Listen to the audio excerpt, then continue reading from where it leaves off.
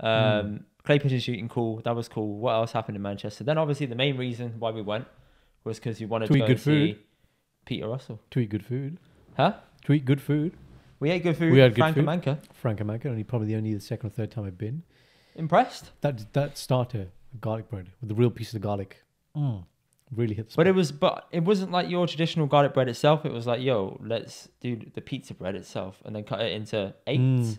Yeah, but like what I liked is sometimes you'll go to these places and they'll give you a full size pizza of garlic bread, which is what I didn't want. It's like it's way too much, man. It's like that's not a main. I don't want a main. And obviously at home you'll have more like the garlic loaf. Yeah.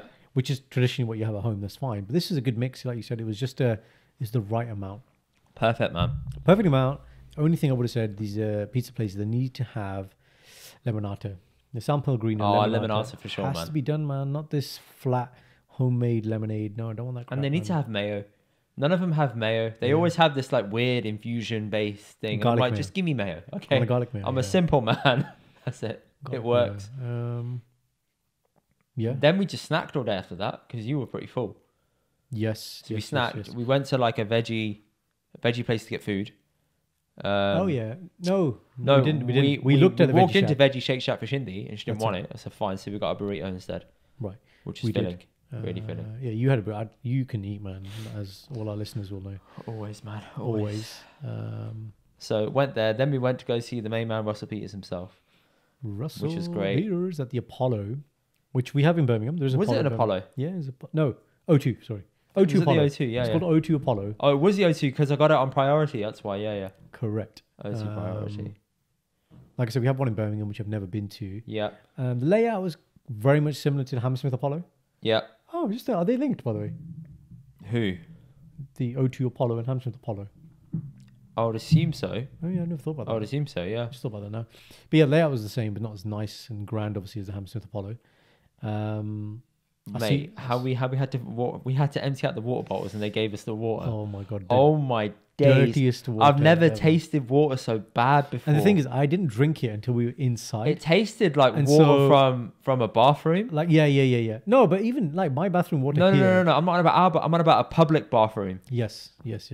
I wasn't sure if the pipes need changing or something, but I had it and I was like, this is like, horrible. I'm laughing at a joke and then I'm sipping it. And I was like, oh my God. Yeah. I was like, we should just buy water from the bar, man. Next time you got to buy water, man. Thankfully, we had like a fresh bottle back in the car afterwards. But that was cool. Russell himself, actually, hang on. His DJ starting from scratch. Yeah, you know, starting from scratch and spin stove. Yeah, so I thought it was all pre-mixed because when he was mixing, on the screen behind him, the backdrop, everything was changing live with the music video. Yeah. And I was thinking, well, this is all pre-recorded. Yeah. So do you remember how I messaged Bao saying, this guy's on, he's good? Bao said, Raj is there. Raj, who we've had in the podcast, is there. Was in the show. Yeah, and then I saw Bao the next day and he showed me a video of Raj standing next to that DJ on the side stage. Oh, really? So we were in the crowd and then Raj was like about 20 feet away, but we didn't know he was there. No way. But he was there and he was showing me. And as I was watching the video, I could see him scratching and mixing with the backdrop. And I thought, that's really cool because I want to know how you do that. Because you have to sync up the music video to go with it and know your timestamps. Music's one thing, but to do the video. And the video and effects, so I was like, that was trippy. I was watching it and I was getting we were getting a bit motion sick, to be fair, weren't we? Yeah. But you would have thought it's just pre... Yeah, I thought it was all pre-done and sorted. But it wasn't. It was class. I was really impressed by him. Saw the warm-up act, who was a Desi guy. Ali Gadar, something like that. Can't remember his name. Really funny guy. He started off slow, but then he warmed up, boom, had it going in a really good groove. Really good groove, man. He was really good, man. Yeah. Solid act. I think he'll definitely make it. He's got like a lot of potential in him, man. You can see why Russell is taking him on tour. And Russell himself, he came out and we're like, yo, he looks, to the beach, he looks old, man. Yeah. I felt the same thing about Chris Rock, but not as much. Yeah. Like Chris is 57. I think Russell's 52. Russell's 52. 51 or 52 saying, doesn't he? But yeah, he's Asian and he ages a lot quicker. And he was unwell that day. He said he had a sinus problem. So he sounded a bit off. But he looked like he just wearing... He looked fine. No, but as in clothes-wise, he looked like he was going to the beach, man. Oh, yeah, definitely. Had that little sombrero hat on. Beach hat, and he had like just a baggy little T-shirt and like... Big white T-shirt, yeah. Trousers, which were just like granddad, man. He's proper granddad. Well, he's on his third lady, isn't he? So what do you expect? He's probably been through the works, hasn't he, the poor guy? He's comfortable, though. Yeah.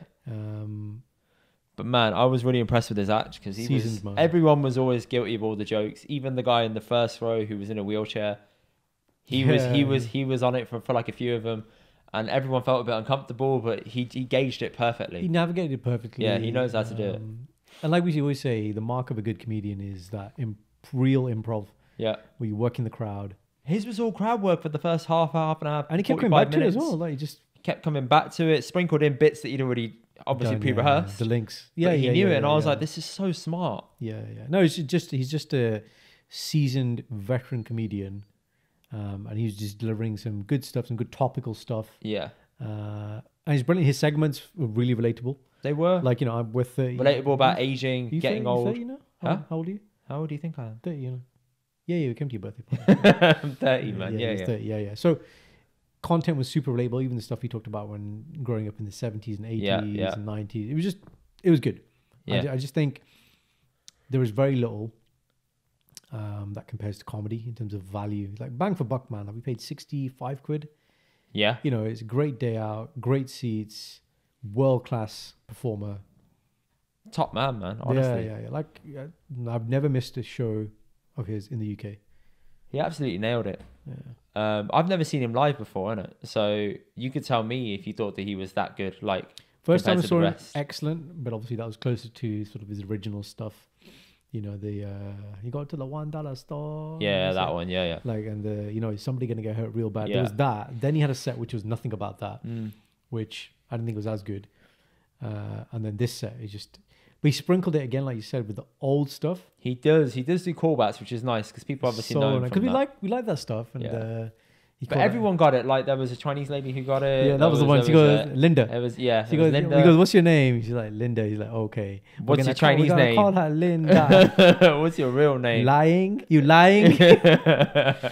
It's so good. It was brilliant, and then we had Mona. There was a lady called Mona who was with an old white guy who was 52, was Arab, right? Who was 53, and he said, "You look like shit for a 53-year-old," right? I was really impressed. Really impressed. Yeah, and everyone was just always a part of it. He made it very interactive and very smart. So I was pleased. I came out of that feeling like, oh, I'm quite glad I saw him. Because I was worried it wasn't going to be as good as what I'd seen on TV. Because some comedians don't translate well in that way. But he's obviously done this for so long. He knew exactly the sweet spots to get and how to hit it. Because of his last show, and I didn't think he was as good. I was thinking, like, is he on the downward trend, or is he like he's still the man? He's still the man. Still got it, man. Still got it. You know, the big guys, him, Rock, Chappelle, Hart. These guys are class, man. We live in a good time, man. I want to try and see Guz Khan next. Oh, he came to Birmingham? I want to see him. Guz is in, what's the TV show he's in? BBC. He's in a BBC. Man Like Mobeen. Man Like Mobeen, yeah. Yeah. I like Guz. Yeah, but I want to see him live. I just got that feeling that he's going to be something fresh. He was here the day after my birthday. But how'd you know that? I got targeted on Facebook to see him. Okay, yeah. I couldn't go. Yeah. But it was a couple of days after Chris Rock. But yes, he does come to Birmingham. Probably does like the Glee Club or something, doesn't he? Wasn't the Glee? Oh, maybe it was a Glee. Don't know. Glee's a really good venue. We've been there. See Humboldt. Yeah. Because it's so close to the performer. Next time Guz is touring. Yeah.